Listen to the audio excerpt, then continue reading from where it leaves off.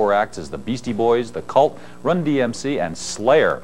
What else do we know about this elusive character? Let's check his file. I'm not a big fan of motorcycles. I think they're okay. I just think it's too easy to get killed. You can't have a great time when you're dead. Rick Rubin, America's most wanted record producer, was last seen driving and philosophizing in the Los Angeles area. Hold it now.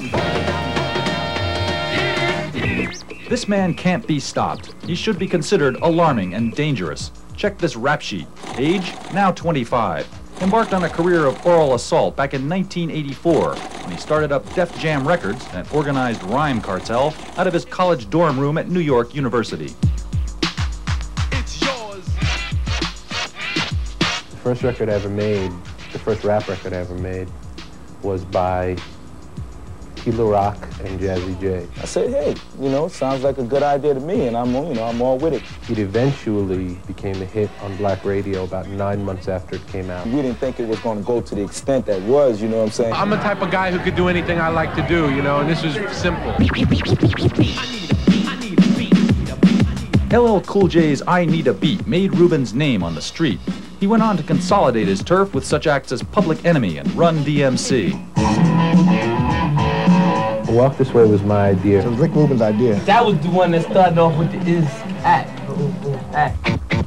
But Rubin's biggest score was the creation and packaging of three unregenerate white rappers known as the Beastie Boys. Their debut LP, Licensed to Ill, sold more than 4 million copies to innocent, impressionable American kids. I wasn't expecting any of the records I've made to sell as well as they have. But then again, that was never the intention. I think the Beastie Boys sound like the Beastie Boys pretty consistently.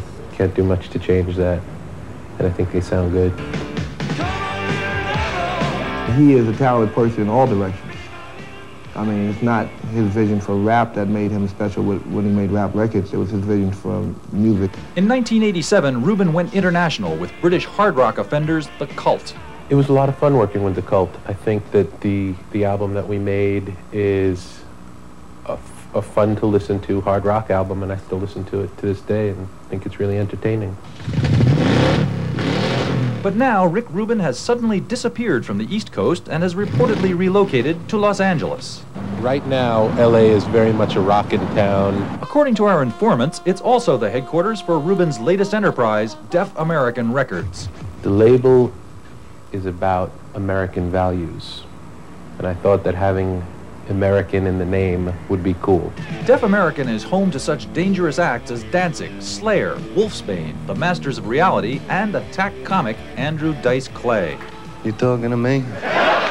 He was into shock, and he still is. Well, I'm not trying to find great new stars. I'm just being true to what I like.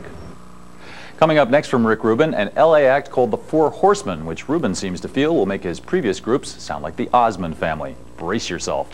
We'll be back in a moment with Stuart Copeland, Billy Squire, and step dancing, so don't go away.